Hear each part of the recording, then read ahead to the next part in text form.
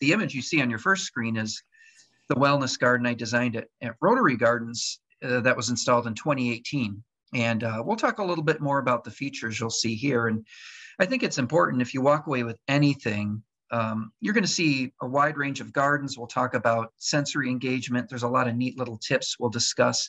You'll see some fun plants, but do know when you're seeing larger gardens like this, the intent and the merit and the importance of a garden this size can be extrapolated to our home gardens, because I find that my own little, literally eighth of an acre garden, very tiny, is restorative and enjoyable and restive. And that's my own wellness garden. So it's not a matter of looking in the phone book and saying, where's the nearest wellness or healing garden? We can achieve that at home. So do keep that in mind. But I think you'll see some fun things as we go through this. So I am going to go at a really good clip because I tend to wax poetic early on and then have to rush through the second half. So I'll go at a good clip to allow time for questions, and we'll see some fun things as we go.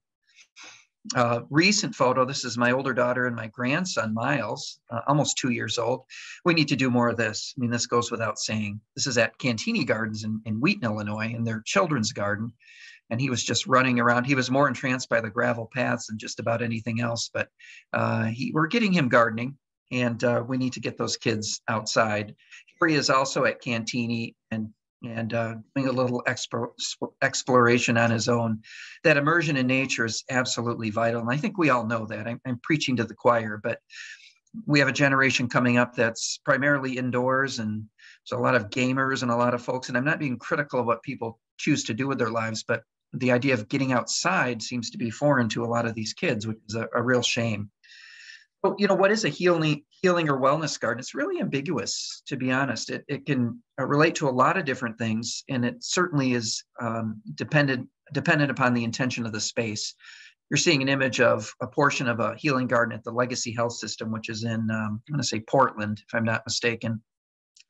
But it's not limited to a clinical setting. When we hear about healing gardens, we start to think, at hospitals. They're used, they're at prisons, they're at assisted care facilities, they're retirement communities. The idea that gardens offer something for us, not just an activity, but enjoyment, immersion, and again, the benefits we'll talk about very shortly. It's, again, very ambiguous term. So the healing garden where I manage at Edgerton has some specific features for accessibility, et cetera, that we'll discuss. But again, all of our gardens can have that healing component. This is a mother and daughter combination at that same wellness garden you saw at Rotary Gardens in the first image. And what was awesome about my interaction with them was the older lady was going along and reminiscing about her garden and was connecting with a lot of the plants, many of which were tactile in nature or fragrant along those low walls for the intention of engagement. So bringing the garden up in a situation where this visitor likely couldn't get down or up to enjoy it. So of course we want to have restorative spaces and engaging with horticulture as we age.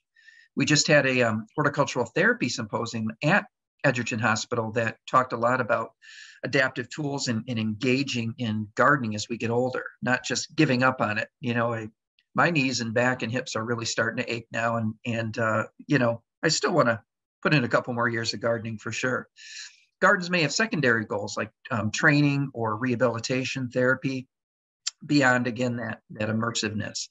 This is part of the Edgerton garden on the left here, but there's, in a nutshell, all this verbiage essentially says over the years, particularly the last 50 years, there's statistical evidence that gardens reduce stress and improve our lives, whether it's our home garden, but in clinical situations where they have measurables, how long does it take for someone to recover, the amount of medicine they're taking. They found that folks that had a view of nature or a garden healed quicker, better, had more satisfaction than those that looked out on a parking lot or a brick wall, which, it kind of makes sense to us, but these studies prove the statistical variance in that obviously to us, a view of these zinnias is a lot better than looking out in a parking lot. So these spaces strive to support the health of patients. And I'm thankful I have a CEO at Edgerton, the administration very supportive of the resources poured into this garden, not just financial, but the time in having a space that's not just a pretty landscape. It's meant to be utilized by staff, visitors, and the community at large. So the benefits can be sensory in nature. That's Gaillardia or blanket flower up top with perennial flax. But all of these points have been proven. There's less stress, less depression, a shorter length of stay, more satisfaction. In fact, at Edgerton, the outgoing surveys, the two primary components are, well, they love the staff, of course, but good food, which is maybe a rarity at hospitals, but the healing garden. And the healing garden is meant to be immersive. Some folks get out into it, but it was designed to be seen from the majority of the windows. So the passive enjoyment, folks recovering, looking out on something, have mentioned that in their evaluations at the end. Less staff stress. The number of staff I see out in the gardens, not the last 2 days, I'll tell you, but the staff out recharging in a space that allows them to get out of the hustle and bustle of it, and essentially reiterating what I just mentioned. But I found it interesting, the little disclaimer at the bottom essentially says, due to our litigious society, is essentially saying, hey, we're not telling you what you should be doing with plants in terms of healing or benefiting yourself. Talk to a healthcare professional. And we're always careful with that. And when we talk about sensory engagement, the healing garden at Edgerton doesn't do a lot with edibles, with the exception of growing for our cafe, fresh vegetables and herbs. This has worked its way around the internet. This photo is not mine, but I thought this was interesting. This is a soldier in Afghanistan, and the soldiers had taken turns manicuring a little piece of America here. And we can argue that our 60 million acres of turf is overkill domestically and all the inputs, but the connection to home, fresh mown grass, in this case, fresh scissored grass, but imagine the satisfaction and the connection with home in this arid climate where you're seeing a plant, you're seeing some representation of horticulture or a garden back home. I alluded to the legacy health system. We saw an earlier image, and I love this garden. They're top-notch in terms of what they're doing with horticultural therapy. And I should mention, I'm not a therapist, a healthcare professional, registered horticultural therapist. I'm a gardener. But what I can appreciate about this space is sensory engagement, not only with plants, but you see a water feature, you see some nice all-accessible paths, areas of both natural and artificial shade, little breakout areas for folks to gather, a wall for enclosure, that's for safety of patients in excluding, I will say in memory care facilities, a wall or a barrier is extremely important so patients feel secure and don't wander off. But in this case, there's a lot going on. And if you look in the mid upper portion of the image, you see a circle of turf. That's a slightly mounded area that's used for yoga, Tai Chi, therapy, and so a little bit of a space for that. But I imagine this is a very popular space for staff and visitors alike. And here's that same garden with professionals, healthcare professionals meeting or taking a break. Briefly, with Rotary Gardens, I left Rotary Gardens in 2019, and wonderful garden to visit in Janesville, Wisconsin, with a long history. That healing garden, that wellness garden I mentioned, is that colorful circle in the mid-right of the image. Old sand and gravel pit, 20 acres, and initially a Rotary project, an amazing garden to visit if you're in the area. And as our drone zooms in, you see a pretty simplistic garden. It was, this plan actually has another 4 phases if it is installed beyond what you see here. We did phase 1, which is the first circle, raised beds of 2 different heights, and hopefully they'll continue. But I do want to mention what you're seeing here as it was being constructed, 2 different bed heights for wheelchair accessibility or a sitting wall in that lower section. Again, bringing the garden up. And in the upper level, belly button height gardening, when you think about the idea of getting down on our knees and weeding and planting, it does get harder. And what was interesting is this garden was being developed. It was developed with the thought of accommodating a wide range of visitors, but a demographic that wasn't currently served. And that was visitors with severe mobility impairments, other issues that precluded them from getting around the garden or accessing it in a good way. So we're able to get people into this wellness garden immediately for activities. But my volunteers at the time, many of the older ones with hip and knee issues, were chomping at the bit to get to those raised beds, the taller ones to garden at waist height. And by the way, as a dimensional mention here, the width of those beds is only 4 feet because you're gardening from both sides. That's why the sidewalk's on both sides. So that's a lot of pavement, but it accommodates wheelchairs and, again, access through the space. Tinted concrete for minimal glare, some brickwork to separate some of the areas. I think we had measured out the pathway for walkers to do a certain number of circuits for a mile.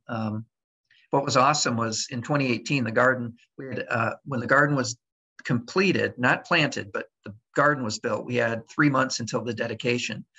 So we had school kids come and plant. These are 7th graders. And I laid out the plants, and it was an amazing group. Here are the smaller ones with littler feet that got in and planted all the gaps. And kids taking advantage of those low walls there for planting the raised beds. And this is one of our user group. This is a group called Green Side Up, and it's developmentally challenged older teens and young adults. And here they are planting the garden as well. And this is a primary intent of those raised beds was accessibility. And then 1 week later, bam.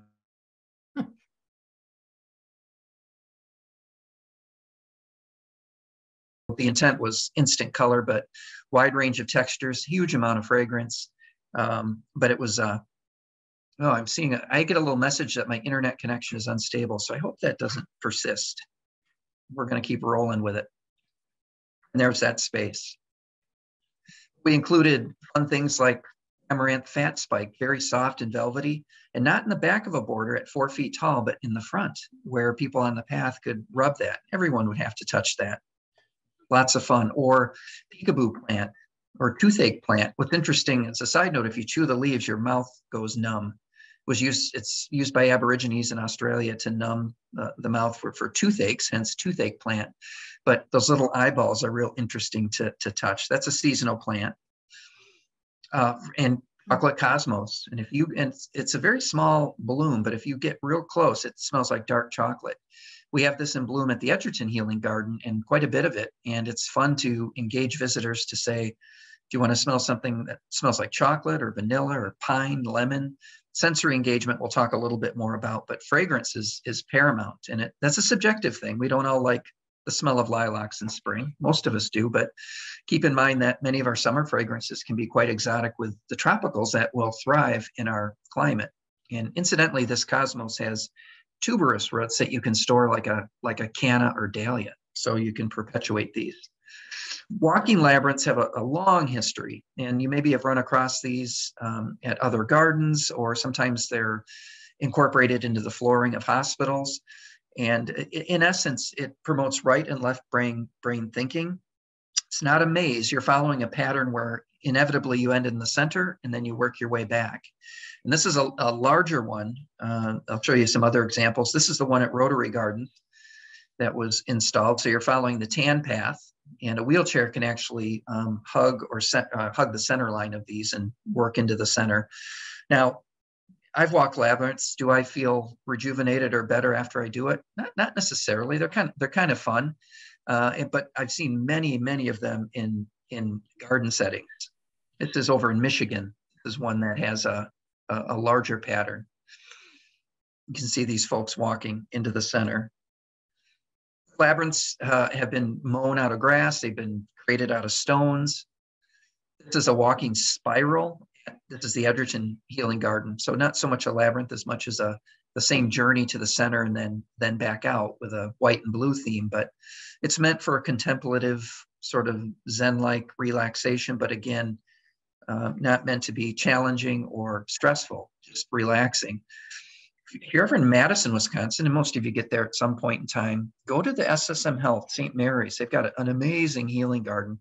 I'm looking down from the 4th story into their labyrinth, which is enormous, and it's segregated. The path is gravel, but what you're seeing is are grasses. That's prairie dropseed.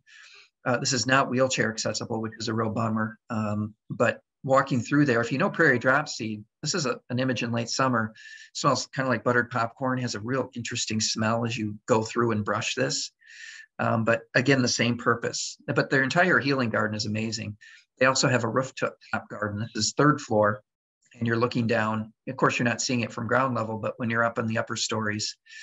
And I'm not sure how much soil is there, but it's a shallow soil profile, but you see some raised beds, some sitting areas. This is also a late season shot. I would love to see all roofs in general have this, particularly not only for the view down, but the benefits of what these plants are doing for the environment, mitigating rainwater, all the things these plants are helping with, as opposed to rainfall hitting the roof and being funneled off somewhere else, inevitably into our sewer system. But very engaging space, very textural. And a walking labyrinth at St. Mary's in Janesville. And if you don't know Heptacodium, it's a great woody plant, small tree. That's what you see with the pink. Heptacodiums will bloom white with fragrant flowers in September, and then the calyces, the structures that hold the petals, turn this brilliant pink. So what you're seeing is post-flowering, but still extended color. This is a shot in late October, before hard frost. There's 13 of these around this massive labyrinth, which is gorgeous. And there's more of those Heptacodiums. I digress in talking about plants, but again, do you need to remove turf to install your own walking labyrinth? Not necessarily, but if you ever run into one of these, give it a whirl. And here's a little bit of that same bean SSM in Janesville, late in the season with lots of color and interest. You know, I feel that when you talk about beauty, that's the icing on the cake with any garden. And we try different plant combinations. Some work, some don't. We're always learning. But in a healing garden setting, of course, we want color throughout a large portion of the season. Here you're seeing late September, early October with some asters blooming and grasses coming into the forefront. But progression of bloom is one thing, but additional structure and texture in any garden is essential, not just as a framework, but for that additional interest. And there's that same garden. Well, briefly, I won't make this a infomercial on where I'm currently employed, but when Edgerton Hospital, the new rendition, incidentally, they're celebrating their 100th anniversary. This is their fourth hospital over 100 years, built in 2012. I actually did the 2011, excuse me. I did the initial design for the garden, which would appear behind the hospital down in the lower portion of the slide around that pond, which is a retention basin. All the roofs drain water into that. By the way, where you see the helipad, the red, that entire field out front, at the time, it was the only or the largest geothermal hospital in geothermal supported hospital in Wisconsin. There's like 300 wells dug. I don't know how far deep, you know, for geothermal. I don't understand how all that works, but it was quite cutting edge at the time. But the intention was always to have a healing garden on the south side. And so I did some of the early design work that includes raised beds, lots of color, texture. Little critical of this bed simply because the bench blocks some of the access, but it is actively used by our therapists based on desirable clinical outcomes for the patients. I work with the therapists when they'll say, well, we have a scenario where we need to do a repetitive hand motion or a stooping thing, or, you know, so we create, we have no shortage of tasks, but we customize the activities for the patient. Lots of fun with the raised beds. Yoga pad. This is a cushy little pad for yoga and Tai Chi, which is fun. Auditory component. We'll talk about sound in the garden a little bit later, but a beautiful double waterfall. There's that retention pond, which was a mud pit when I did the initial design and is now quite gorgeous, except for the intrusion of cattails, which we continue to battle. The hospital actually owns the woodland you see in the distance, and we've incorporated a half mile of walking trails through there as well for rehab or just enjoyment. This is open to the community dawn till dusk during the growing season, and many volunteers. Can't say enough about the people that help. And there's a more current image looking to the north on the backside of the hospital. You see that sort of V, the way the hospital funnels in? That was intentional to offer the recovery rooms and the therapy department views of the garden for, again, that restorative approach. So all along the history of this hospital, which is only 12 years old now, the administration has been on board with supporting the healing garden. Although I will say 90% of our funding is independent of the hospital, which is quite amazing. Donations and all sorts of good stuff.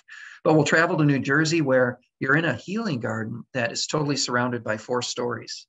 So the ingress for bringing all these plants and materials was literally through the hospital. They would do it at night and off hours to bring in soil and et cetera, et cetera. And the water feature you see here, that little green circle at the base of it is lit at night, illuminated. So you have this trickling water feature. There's little nooks and crannies, accessible paths, kind of a fun garden that, again, has 4 sides, 4 stories on each side of rooms looking down on it. So it's both passive and actively immersive. And so you have to enter the building, of course, to do it. So kind of a fun space. I was able to, I went to a bunch of conferences where I visited healing gardens, and it's always been of interest to me. And this was prior to designing the one at Rotary Gardens. I wanted to know the ins and outs of what was appropriate. This is not the same garden, and I won't remember the name of it, but it's an Asian style garden. It's a primarily a cancer center, I believe, but meandering paths, lots of interesting shrubberies. And if you look closely, a nice water feature, Japanese maples. This is also out east, but inherently with gardens like this, as with our own gardens, there's maintenance costs, there's the time involved. So the real question in installing a garden in general is,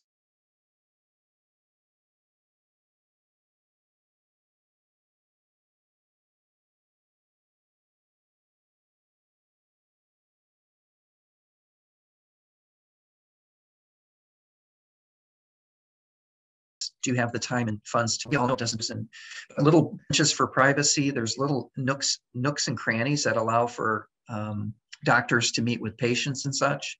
And this was interesting. It's hard to tell. There's that same gentleman, by the way, on the phone.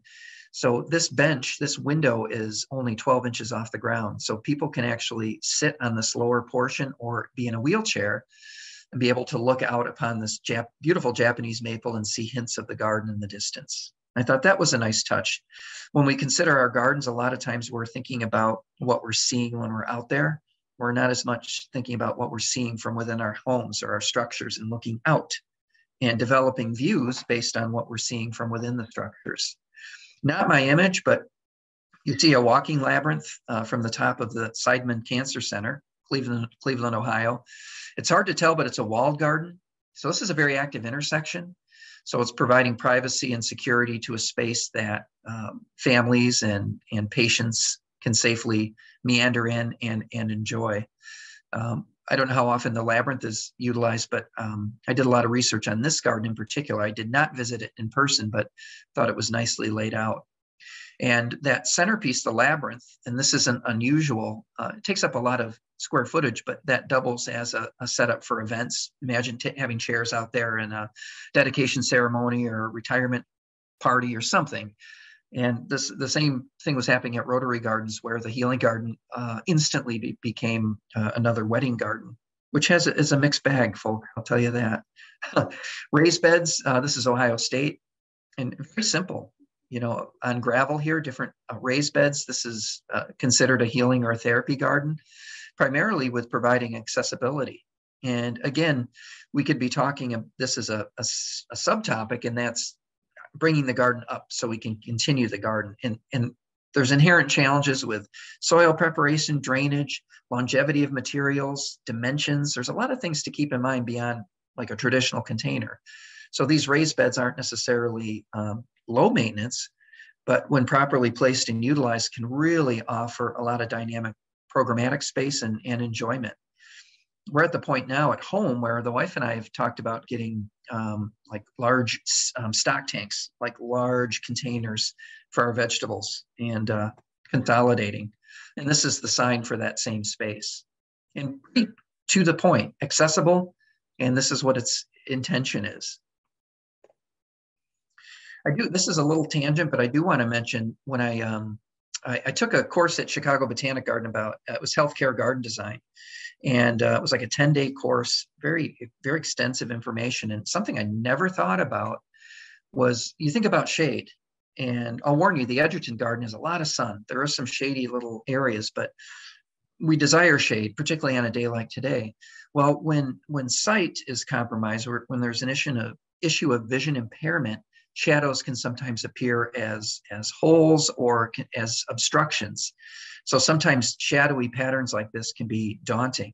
So I don't think the answer is to not have them, but ultimately you can see the second point here. Larger areas of shade are more effective, larger shade areas as opposed to the dappling, which can be distracting and problematic. At Rotary Gardens, we did a lot of programs with the School for the Blind and Visually Impaired in Janesville. And it was amazing to us what we learned about those visitors and their sensory engagement and, again, how we can accommodate experiences for folks that may have some challenges with vision. But again, shadowing can be a challenge for those folks. Variable audience, who's using the space. And of course, in our own home gardens, we are. These are two of my volunteers at Rotary Gardens. Both have since passed, but from their retirement in their 60s till they both almost made it to 90. Dave and Mary Hunt, they were out in their garden space at Rotary Gardens at least 3 times a week. And this was their fix, their gardening fix. They had downsized the home garden. They liked coming here to the garden, doing their thing and making their impact and then heading home and not having to deal with it at home. But the audience will vary on the Healing Garden, who's enjoying it. Back to the Edgerton Garden, the lady on the right is one of our certified occupational therapy assistants, Anne, with a patient who had a stroke recently. And this is an older photo, but Anne is holding on to her and helping her engage with one of the raised beds, where she's learning some of her getting some of the motor skills back. And so the audience in our Healing Garden is variable. It could be a situation like this, or someone recovering from knee surgery where they're supposed to do a certain amount of laps. And we've actually measured out our paths for quarter mile, half mile, full mile, as well as the trail system. So we can accommodate that. Very touching, heartwarming story. If you look in the distance between the ladies, there's a pavilion, which is some of our only shade out there. We had a situation where a gentleman was given 3 days to live, hospice care at home. And in lieu of that, he said, I need to be in a garden. I need to be outside. So he checked into the hospital, and for 3 days, he was wheeled out in his bed. The paths accommodate a bed all the way under the structure. So he's getting a nice breeze, bird song, the waterfalls. We didn't run any power equipment for 3 days, and he peacefully passed in a setting that he chose. And there's another audience member that I think that's a Healing Garden is very appropriate. But is there an accessibility issue? Is it, a situation like this? Here's some volunteers at Rotary Gardens with different abilities. We set up some planting exercises on the left there along the walls. And Rotary Gardens was not all accessible. We were continuing to try to hone that in, but we did have areas where some of our volunteers, such as this group, could help out. And they had a blast working those walls. Another group doing some potting. This is that Green Side Up group, talking about variable audience. What was great is some of these kids really got into horticulture and I think have moved on to working at nurseries or landscaping or other duties where they really connected with the plants. When we talk about therapeutic horticulture, again, this definition is on your slide list if you're interested. You'll have to wait till next spring for the wisteria on the left. That's at the Chicago Botanic Garden if you want to track it down. But do note with my point here that the gardening activities are based on rehabilitation goals. What are we doing out in the garden to achieve a certain end result? And that's where the healthcare professionals, they can determine in those instances, what do we need for an outcome? This person has to become more flexible, or we need to strengthen the wrists or get them walking. And then the horticultural therapists or the gardeners can help assist in how does a garden help with that? What do we have out there? So this gets back to a little more formal Healing Garden setting, but I wanted to talk about Donna, who's wearing the Rotary Botanical Gardens shirt, blind since birth, and just an amazing, amazing volunteer. And what Donna did for us for many years was maintain the beds that you see on the right. And I think I've got another image. So those 4 beds, each was 3 levels. Hosting, there's various herbs, there's hot peppers. She knew by touch and scent every one of those plants, and she could check for watering needs. She was in there cutting back on thyme. There's some lemongrass in there, some oregano, all sorts of fun stuff. We moved these for a special event, but this was Donna's garden for many, many years. And in many cases, we let her pick what she wanted to grow. There are some limitations to the soil volume in those containers, which dry out really quick. So there are pros and cons to that setting, but perfect, again, situation for Donna as our gardener. More of our green side up folks. The produce, incidentally, was donated to area food banks, which was awesome. But when we talk about the gardening, the physical benefits, I don't know about you guys, but I feel better. You're grunting through gardening and all the back aches, and I usually feel better the next day. I mean, those aches and pains come along with maintaining flexibility and muscles, and we need to keep on moving. So the physical benefits of gardening, I again preach to the choir. We know, stooping, bending, engaging our senses. This is incidentally Dr. Robert Yar, the founder of Rotary Gardens, who passed about 3 years ago at 91 years old. Amazing man, and well into his 80s. He was just a bull in a china shop. He was always well-intentioned, always great ideas. He just was always diving right in, and just an amazing guy. Bill Halfman, 90 years old in this image. The names don't mean anything to you, but what was great at Rotary Gardens was having a lot of retirees that were new to gardening. They came on not just to keep busy or to contribute to a cause they believed in, but to learn as well. So there's Dell doing some planting. And some of the other groups again. Back to the legacy health system, here's a patient in the chair here doing some watering. The woman on the right is Teresa Hazen, who's very well known for horticultural therapy. She manages their program in the legacy health system. But you see some raised beds, you see a pathway that's cushioned. Again, in some cases, some of the gardening activities will certainly be dictated by the ability of the user. But adaptive gardens, changing our gardens as we get older certainly makes sense. And I'll harken back to what I said earlier. There's an amazing amount of ergonomic tools that are out there, and adaptive tools, not just tools made for better comfort on our bodies, but adaptive additions you can include or attach to your existing tools. All I can say is we've been doing it all wrong, folks, with how we use rakes and trowels. And there's an amazing amount of research, and some of you have probably been exposed to the Southeast Wisconsin Master Gardener Group has this, their lifelong gardening committee has this massive ergonomic tool display. Email me later if you want me to connect you with those folks. It's amazing. But the benefits of gardening, these cognitive benefits. There's Victoria sorting labels for us. And I won't go through all these for the sake of time, but I think it makes sense to us that actively involved with gardening activities, these fall into place as we're learning new skills and techniques. And to the fourth point, understanding all of those things associated with growth and death and change. I've been reading a real interesting book, and I'm not going to remember the title, but it talks about the benefits of the gardens in prisons and how those folks can focus on just the subtle nuances of nature and growing things, as opposed to the hullabaloo of everything else going on in life. In their current situation, it's a welcome distraction. In some of our green side up group, planting literally thousands of plugs in the spring, which they then planted outside and got to see the end results. Psychological benefits, and we all feel good after we garden. There's very little stress with gardening. I know sometimes we're like, for instance, I need to water after I'm done tonight. But again, one of the things that we did at Rotary Gardens, to the bottom point here, is creating a skill set for some folks that were interested in gardening and giving them the hands-on opportunity. It wasn't always about productivity. It was about learning and engagement. I'll be critical. Victoria, we built a lot of different raised beds for her, and that's one that's too tall. When you look at Janice in the brown, belly button height, perfect for her, for a no-stoop gardening activity, but for a wheelchair-based action, challenging for Victoria to reach. So there's a modified for Victoria.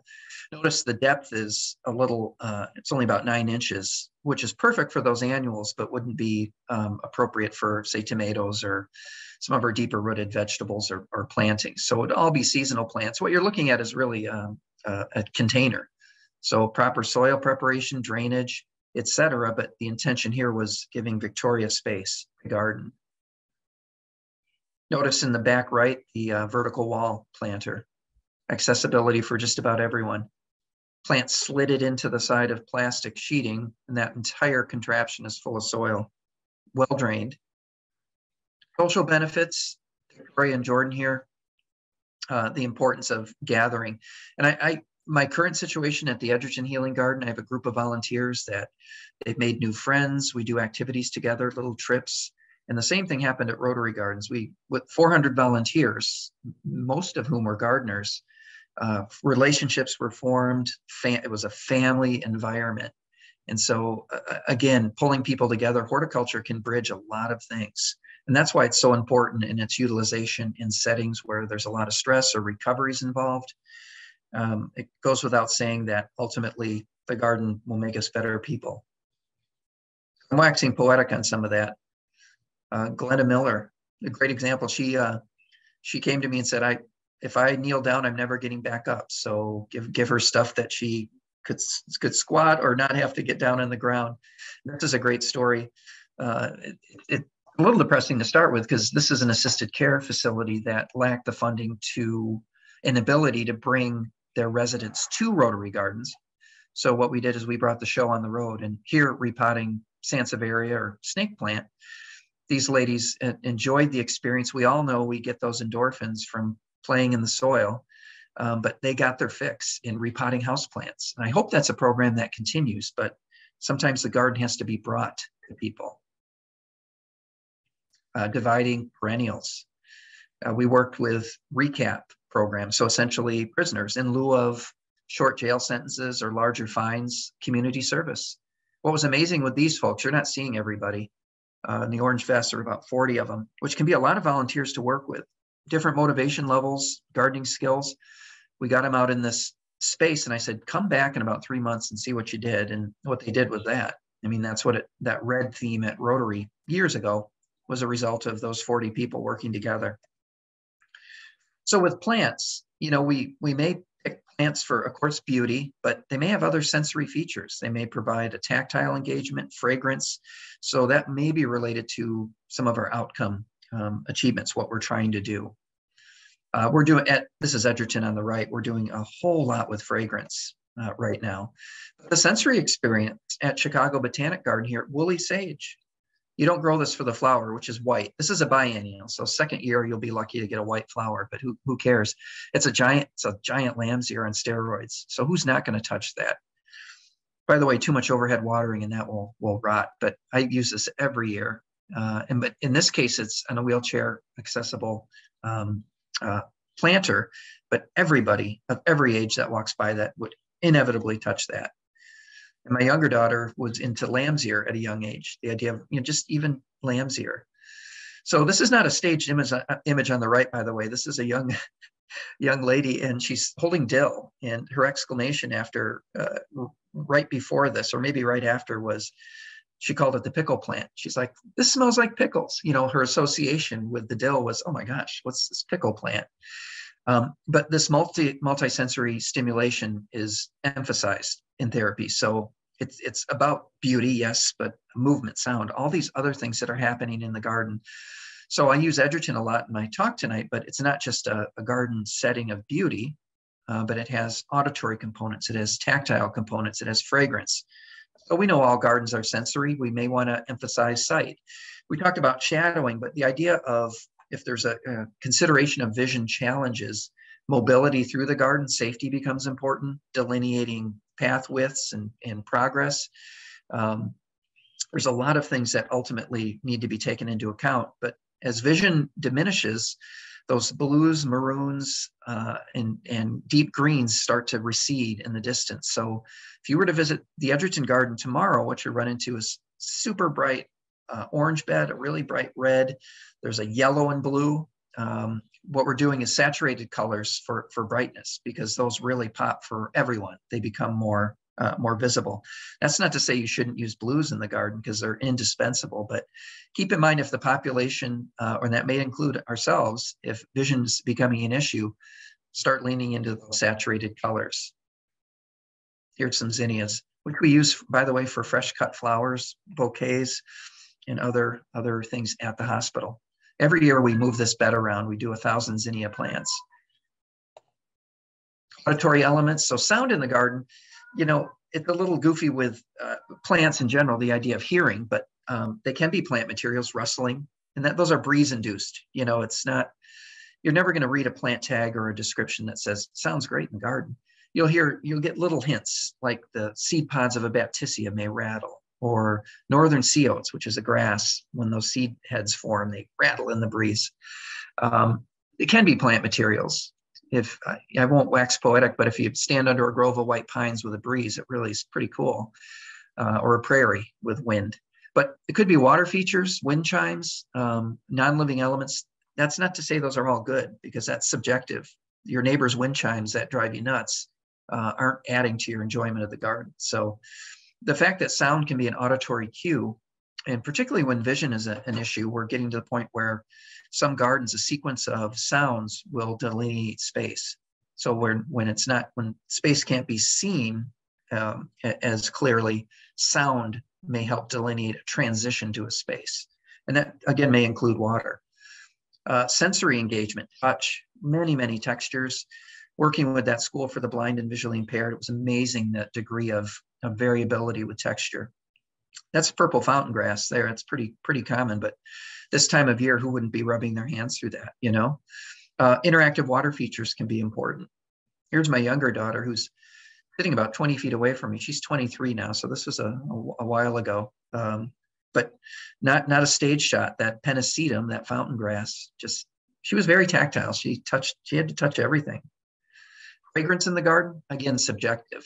The image on the left is a variegated mock orange. And so if you know mock orange, there's nothing better than a mock orange in bloom for fragrance. I like the variegation because the plant is interesting from start to finish through the year, but scent is variable, and inevitably it's overemphasized, dramatized in descriptions. Fragrant. We had a smelly garden at Rotary Gardens for years, and some of the things we tried had very little fragrance, if any. So it's important to know, how is the fragrance delivered? Is it emitted like this mock orange? Is it wafting about on the air, which depends on wind, humidity? There's a lot of other factors, time of day. Or is it tactilely induced, like rubbing that basil or that rosemary? And at the Healing Garden, we have about 40 varieties of scented geranium that we have signs on that say, smell this. This scented geranium smells like pine or orange or apricot, strawberry. One called Old Spice literally smells like Old Spice deodorant. So the smelly garden at Rotary Gardens, it was a lot of fun. We had samples that people could, it was really scratch and sniff, go ahead and smell these. It's not hard to get rose and lemon, but finding, some of you know popcorn plant, popcorn cassia, smells like buttered popcorn, that chocolate cosmos, the vanilla scent of a white heliotrope. And I'm just throwing things at you, but fragrance in the garden, I think we appreciate it when it hits us, but not all do we often think like, I need to include more. And I need to include more where I sit or out on the porch or in that window box. So proximity to the person that will enjoy the scent is important. And these kids had a scavenger hunt, a scented scavenger hunt, and flipped out when they could find plants that smell like lemon and chocolate and again, popcorn. So we created Gardeners for Life with these kids. And there's that popcorn cassia, which, know your plant, because it's a legume. It's tropical. You won't overwinter for us. It's also poisonous, so you're not going to want to nibble on it. But it's quite amazing. Rubbing the top of that bud is like buttered popcorn. So taste in the garden, again, with liability issues at Rotary Gardens, we were never like, hey, have a cherry tomato, because you never know about allergies and such. So I enjoy growing produce. And again, in Edgerton, we have a separate area where we grow fresh produce for our cafe, but consider some of the points listed here. Taste, I don't mean to gloss over, but that's so subjective. You'd have to decide what you want in your garden, and certainly lends itself to the idea of healing, a healing landscape with fresh food, knowing where our plants come from. But examples, here's fragrant heliotrope. The reason I show this when we talk about taste in the garden in a clinical setting, know your plants, because heliotrope is deadly poisonous for you, your cats, your horses. As much as that fragrance is amazing. By the way, not all blue heliotrope has scent, so research that, but there are plants you have to be wary about. So at the Healing Garden, we're careful about where we position plants. And again, if ingestion is a concern, somebody just grabbing and eating something, and that can happen in memory care situations. You don't want to have poisonous plants laying about. But that value of water, there's my two nephews and my little one at the koi pond at Rotary Gardens. You know, the value of water, there's a different experience at Niagara Falls when this is pumping through your entire body to looking at a tranquil reflection pond. You know, it's a different level of engagement. This is a healing garden setting. And notice the safety fencing to keep people from rolling into it. But that sound, you can imagine the sound of that. So again, water features have their own inherent maintenance and care. You need to know that. Look at this the sheet flow. This is at a children's garden. The kid on the left has already jammed his head in there, which is, you know, is going to happen. There's no doubt about it. And by the way, water features like this, there's a whole realm of treatment for the water. If it's going to be used for anything related to play, it has to be treated water. And anyway, it goes on and on. You can't just start pumping generic water up there. But sheet flow at Chicago Botanic Garden, people of all abilities can jam their hand in there. Beautiful sound. Imagine these little frogs. This is at White River Gardens, Indianapolis Zoo. And our little bubbler, our ever-flowing urn. So independent of our two waterfalls, we have this urn, which is cool. Just a little bubbling sound. So Chicago Botanic Garden, when you visit, an amazing garden. Go into their Buehler Enabling Garden where you'll see raised beds like this, all sorts of great examples. This garden's been around for over 10 years now. I took this image 2 weeks ago when I was there. So saturated bright colors. Their horticultural therapy program has seen some reduction in staffing and scale, to be honest, but it still exists. And hort therapy continues to be important at the garden. And this is one of their all transitions, one of the raised beds. The blue asters were inserted for extended color, as were the pansies.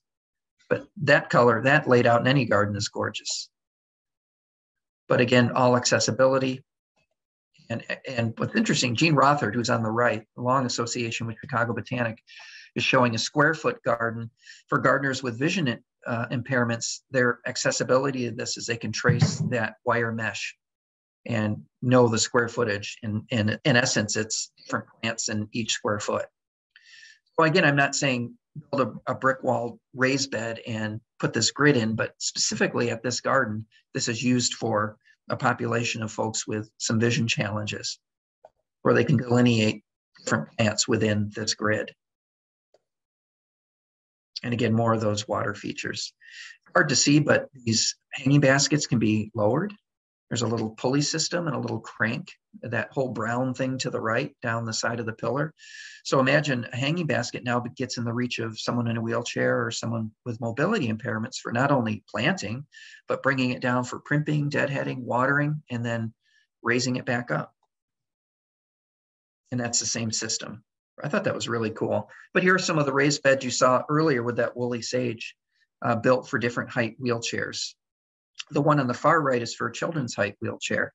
That's not to say someone walking by wouldn't enjoy this. My only criticism of the planters, certainly not the plants, but shallow depth. That's only 6 to 7 inches. So you are a bit limited with what you can grow. And in this case, it's replanted every year. In a shot from 2 weeks ago, the same system. A weeping larch. I guarantee this was planted 10 years ago, right on the edge, knowing everyone's going to touch this. So here's a tactile engagement and a really neat kind of visual softening in the wall. So again, a weeping larix or larch. Here's Gene showing one of the vertical planters. So similar to what I pointed out at Rotary Gardens in the distance, this is entirely filled with soil, sharp drainage. The plants are slitted into that framework of plastic and hardware cloth. And it's redone every year. It's refilled with soil and replanted. But some amazing things. So pretty much anyone, from a 3-year-old child to someone in a wheelchair to any visitor, could engage with these plants. Really, they do some fun things. Thought that was pretty cool. And in their edible garden, they transition a planter like this. And who has a 10-foot brick wall to do this? You know, this is parsley and pansies in spring, same planter in summer with trailing oregano and thyme. And this was a spring a couple years ago. Actually, no, this was fall. They did a late sowing of lettuces, cool season plant. So greens. Accessibility, I'm checking time here. I'm going to keep rolling at a good pace. How do we get around the garden? This was one of the Hort Therapy symposia at Rotary Gardens where we actually all took turns in wheelchairs, and it was eye-opening. Not just maneuverability, like moving around, getting from here to there, but dealing with the subtlest of slopes. And what we found was some of the paths at Rotary really needed some help. We did an evaluation of slopes and trying to repair things. But accessibility through a space, notice the offset sitting area where the path width is not compromised. All too often I see paths poured in parks and such, 6 or 8 foot wide path, and then they jam the bench on that path, which compromises some of the width. So having these little nooks and crannies makes sense. This is part of that legacy system again, where there's a little offset area. There's that turf yoga location on the left. A gravel path that's only 1 wheelchair width. That's a perspective from that same legacy health system. Look at the shade structure in the distance with that's golden hops vine offering some privacy and shade. Looking at this, you know, I look at it and say, that looks pretty nice. I'd like to see that garden. And then I immediately start thinking of the maintenance, you know, so it's not unreasonable to consider, it's important to consider what all this entails. Same garden, all accessible ADA compliant slope with appropriate placed railings for additional support. And notice the little offsets here in the Teeling garden. However, over in Davenport, Iowa, Vanderveer Park is super neat, but look at the raised beds. If you remember the Buehler Enabling Garden, one of their staff told me one of the things they regretted was the fact that the raised beds had such angular or sharp corners because people were hitting those or hitting their knees on them, or, you know, they were kind of jutting out. And in this case, you notice some very smooth, rounded corners with about a 30-inch tall raised bed, which is appropriate for either sitting for some, or certainly slight stooping, absolutely for adult wheelchair. They seem a little wide, keeping in mind, I mentioned a 4-foot width. You need to be able to garden from both sides because adult human has about a 2-foot wingspan in terms of reach. So I think this is about right. But they had an engaging water feature, and I know they bring groups in for this, enjoying this garden. And this is Monona Terrace in Madison, a rooftop garden. You're not seeing all the things underneath here, which includes part of the building and also parking. So a narrow soil profile, but a raised bed out of necessity because they need soil to host these plants, but it becomes an accessible garden for most. But you're seeing some, and I'm sorry for the speed here, but you're seeing some example.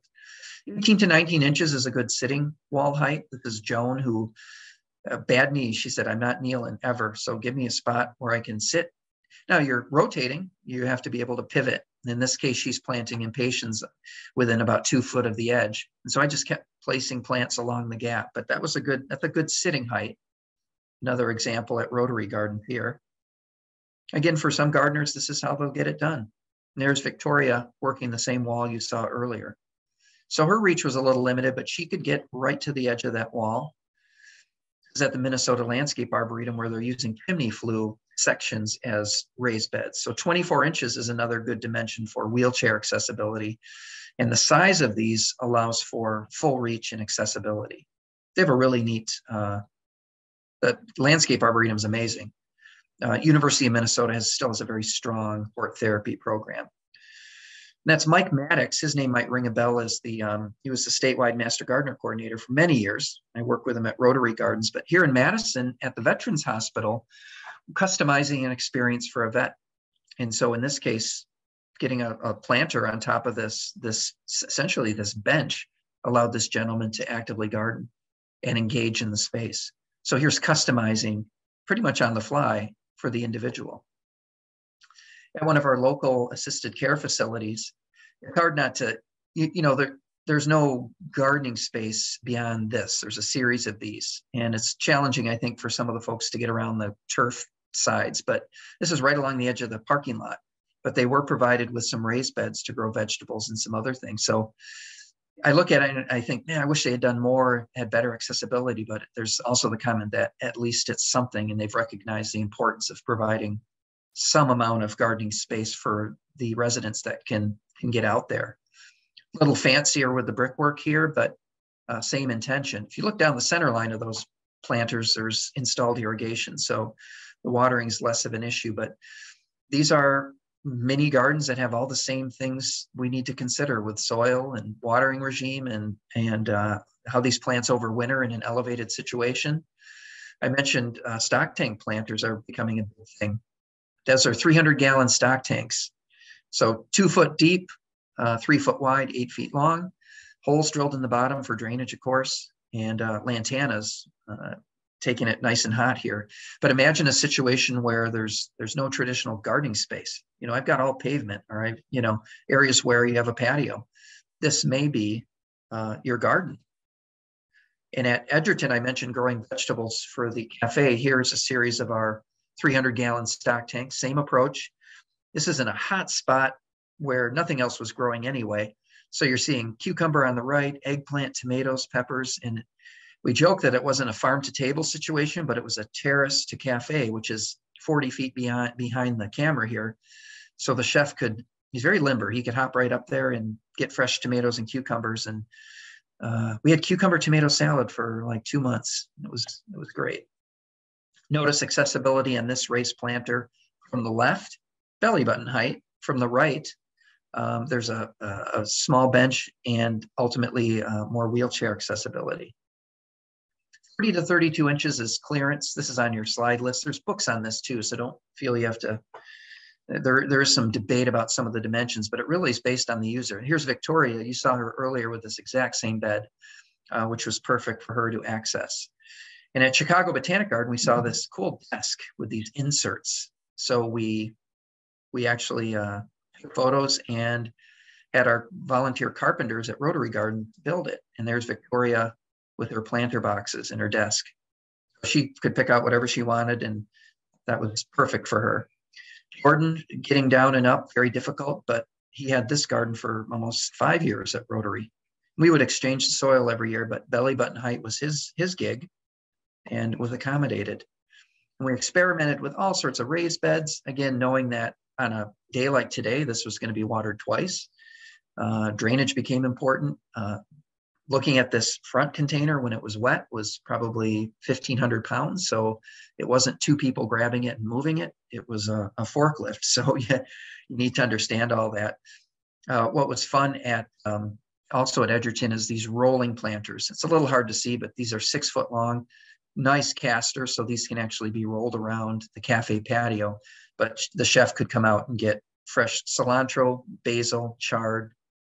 He got to pick what he wanted for the kitchen. But again, bringing people to the garden, bringing the garden to the people. And what's interesting is Janice to the left, a co-worker at Rotary Gardens with the hat, that's her mother, who had an extensive garden in her youth and is in a not assisted care, but independent living, where she was given this patio with no permission to do anything else. And so we built her this raised bed. So she got her fix. And she had mobility challenges, so she wanted something belly button height. Notice a little bar for her hanging basket. And again, sometimes we do things like that. So briefly, we've talked about raised beds. Containers can be its own topic, but I've alluded to these topics already, these subtopics. That's not only proper selection of the container for dimensions, but consider how they'll be used by a user group. And sometimes we're just getting containers to put stuff in, but it's important to understand the nuances of that drainage, soil prep, and proper care. Those are mini gardens, and we want them to succeed. I've alluded to tools. Notice the green, those are ergonomic curved handle tools. And in brief, trowels, as we're jamming them in the ground, it's a lot of wrist stress. The fact that we're actually, we're modifying our grip is dispersing the physics along the forearm as opposed to right on the wrist. And again, I'm not a therapist in any way, shape, or form, but back to my comment about ergonomic tools, I'm running into tools where I'm saying, well, I wish I'd known this 20 years ago. So they exist. So check them out. Easy grip. They look a little weird, but gripping something at a 90-degree angle is a lot better than that twist on our wrist. There's some of that tool display. Southeast Wisconsin Master Gardeners Lifelong Gardening Committee. And the show goes on the road. They take these tools. By the way, they have a free publication that's many pages long that you can download that talks about not just the tools, but proper how we align our bodies, how we do things. They've done an amazing amount of work. This is the healing garden as we finish, and we'll jump into questions, and I'll let our host carry on with our time frame here. But this is a view looking to the southwest. There's our 3-acre healing garden. We do hope you'll visit. There's a lot of fun things happening. It's not too late in the season to see what we're doing and get some ideas. But to my earliest comment, a lot of what we've talked about can be extrapolated into our own gardens, whether it's that sensory engagement, more accessibility, being easier on our body, creating healing spaces that really we enjoy engaging in as we get older.